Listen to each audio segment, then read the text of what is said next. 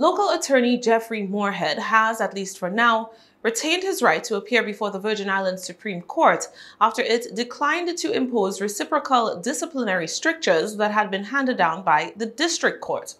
The district court had ordered a 2-year suspension after receiving a complaint from the parent of a defendant represented by Moorhead in 2021. That complaint resulted in the appointment of a magistrate judge from Pennsylvania to hear the case against Moorhead. However, unlike other court proceedings, the appointed magistrate judge did not hold evidentiary hearings, neither did she interview the parties in question, Moorhead, his client, or his client's mother, the woman who penned the complaint in the first place. The magistrate did, however, review previous disciplinary penalties imposed upon Moorhead and examined 8 different occasions where the attorney in question had received court fines or been removed from his role as a court-appointed representative. She also reportedly interviewed 6 unnamed people in her investigation and summarized their testimony in her report issued on December 3rd. The magistrate judge found several issues with Moorhead's conduct of his duties, including, quote, problems meeting court deadlines, making timely court appearances, successfully e-filing documents, communicating adequately with clients, and the like.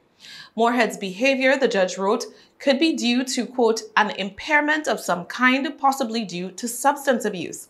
The magistrate judge went further, saying that the attorney's practice had become, quote, increasingly disorganized and haphazard, and she questioned whether he even continued to maintain a law office.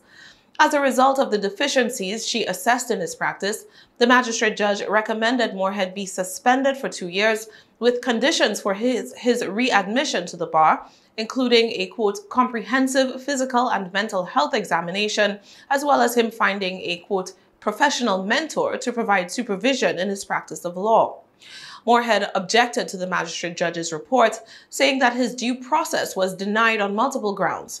His right to be heard was denied, the lack of notice when other matters were being considered, the judge's findings based on interviews with unnamed people, and the lack of specificity on which ethical rules, if any, he had violated. Moorhead's objections were overruled, however, by a panel of 13 appeals court judges of the Third Circuit who approved and adopted the recommendations of the original magistrate judge.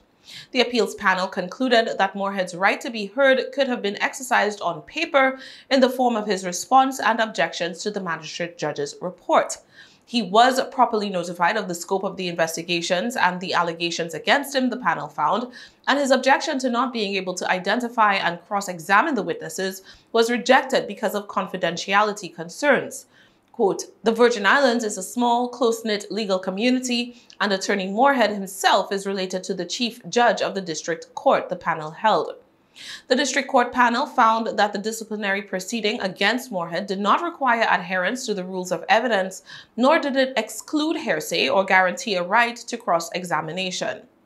The appeals panel similarly dispensed with Moorhead's objections when it came to being apprised of specific ethics breaches, noting that having been admitted to the bar of the district court since 1988, the attorney should be, quote, thoroughly familiar with the model rules of professional conduct. Moorhead had violated Rules 1.1, 1.3, 1.4, 3.5, and 8.4 of those rules.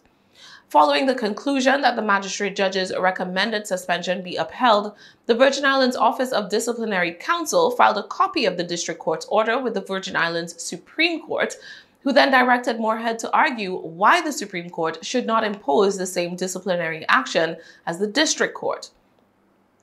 Moorhead said that the district court's procedure was so fatally flawed that he was deprived of due process in the matter, and thus the Supreme Court's adoption of the same discipline would, quote, result in a grave injustice. Moorhead noted that the chief judge of the Third Circuit, temporarily designated as a district court judge, directed the clerk of the district court not to process an appeal the embattled attorney had filed with the Third Circuit Court of Appeals. Amid more legal wrangling, the Board of Professional Responsibility asked the Supreme Court, and the Supreme Court agreed, to defer a decision on imposing identical discipline until Moorhead's requests for review of the district court's decision were exhausted. Moorhead's petitions to get the matter reheard or reviewed were unsuccessful all the way up to the United States Supreme Court. With the district court's decision left to stand, it was then up to the Virgin Islands Supreme Court to decide whether it would impose the same discipline, a 2-year suspension with significant readmission conditions, on Moorhead.